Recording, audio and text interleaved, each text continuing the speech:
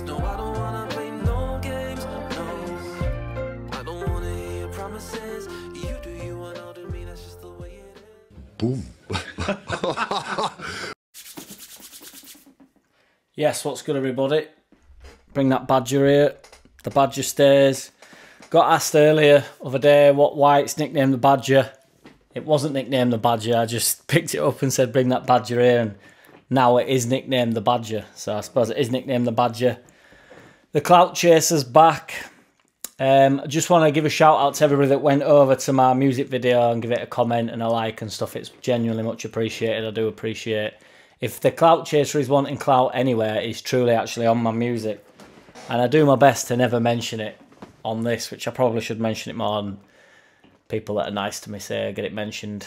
But it is what it is. Cut me and I bleed subscribers, it would seem. To be fair, ever since I've made that joke, my subscribers has gone up. And somebody said you're just doing it for subscribers. So I cannot win. I'm going to go back to not saying about the subscribers. Of course I want subscribers. I don't not want subscribers. I've got some little mates on here now that I talk to every day pretty much. I talk to them more than I talk to my family. So, you know, evidently, you know. But it's also at a nice position where I can actually stay on top of the comments and stuff. So I really don't care. Believe me, I don't care. But anyway, quick shit vid, it's here. So 49ers, everything's moving a little bit slow. Obviously, we've got that temporary Gadgin as sporting director or whatever. Which is good, just to feel as though we're actually moving somewhere. Hopefully Canari's moving the furniture around a little bit. Obviously I don't literally mean the furniture, that would be a total waste of time. I hope he's actually cracking on with stuff. And I have it on good authority that the 49ers are going to invest pretty heavily into absolutely everything. So like LUTV and stuff's going to become a lot better, and there'll be more content, and it'll be more of a media place for everybody to pick up, because, you know, it is mint. And that's the way football's gone, isn't it? Like, just getting absolutely bombasted with stuff. And other than them inside training things, we don't really get to see out. So I think as soon as they move in, come proper, I think stuff will get cracking really quickly, both good and bad. Because at the moment, I've been thinking about it, and the players are sort of like in limbo, aren't they? Because who do they talk to? Obviously, they've got Kinnear, but there's no manager there. Do they talk to Rads? He ain't got any authority really over who they want to keep, who they don't want to keep. That'll be why Forshaw's not been given a new contract. It's like, who wants who? We don't know at minute. And same for them. So I think as soon as they come in, they've got somebody to tell that they're off. So, yeah, things will move pretty quick. Rads has come out on Twitter and just responded to somebody and said, sorry that it ended the way it ended. You know, he didn't want it to end like that, evidently. I still like Rads, I don't care. I think overall, 80% of the things he did have been very good for the club. It's his relationship with the 49ers, see how they get on with it. He said that they made some big mistakes, but they've paid a big price for it. And they have, haven't they? They've spent, you know, he's lost 150 million of it, so there's probably nobody feeling it in the ball sack more than him. Koch, Robin McCock is apparently in talks with Scum as well as Tottenham. I think if he's going to go, he's going to go in. I think he'll end up at Tottenham. I don't really see Scum wanting him. It's not on that Smith level. I don't really care if he goes to Scum, to be fair. I have no feelings towards it. It just is what it is.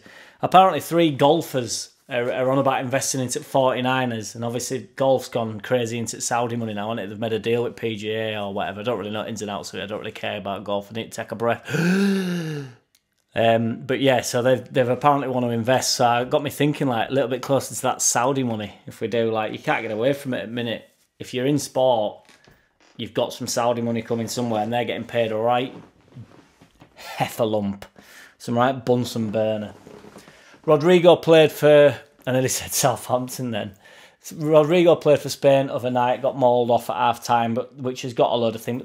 Loads of players come off at half-time for the country, don't they? It used to be a thing that, you know, nearly 11 different players on England used to do. But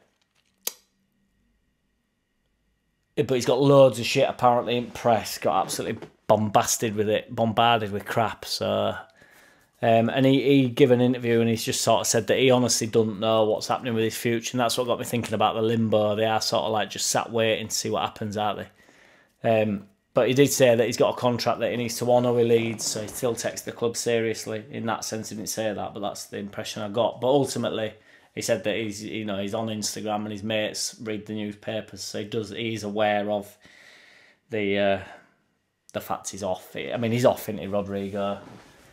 I just want 49ers to get on in now, and then I really think like pretty much every couple of days stuff's just going to start happening. Players are going to announce that they want to go, players are going to announce that they want to stay.